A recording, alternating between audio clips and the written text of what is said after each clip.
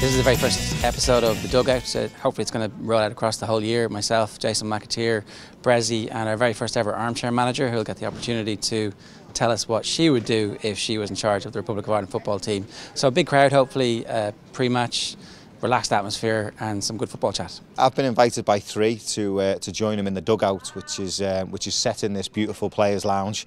Nothing like we're used to when I was playing, but it's a great venue and I'm looking forward to the night. I'm here for the three dugout panel, and I was asked to do it a few weeks ago. I was coming to the game anyway, so I decided to pop along and see how it goes. And yeah, I'm a big football fan. I've Scottish parents who were brought up with Celtic through and through, and obviously, you know, Celtic fans, and my parents are huge supporters. So yeah, I got massively into that side of things with the football. I had my Celtic kit, and my confirmation and my communion. So yeah, big football fan.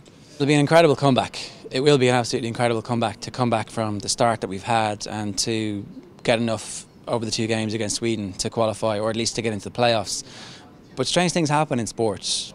Who knows if Zlatan's actually going to be fit for both those games, and if he's out, then are Sweden still the amazing team that's managed to beat England the way they did just recently?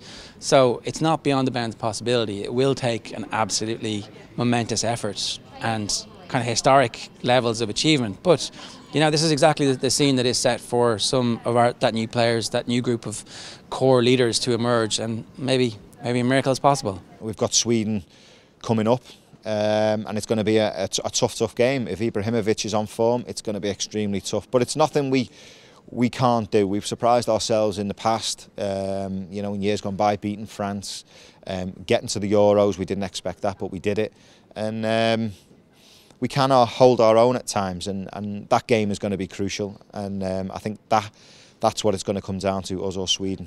I don't know, I think it is like poker now at this stage. There's an element of luck involved, and this one poxy goal could actually turn it around. It's hard to say. I think you have to be positive with the game and positive with what we have.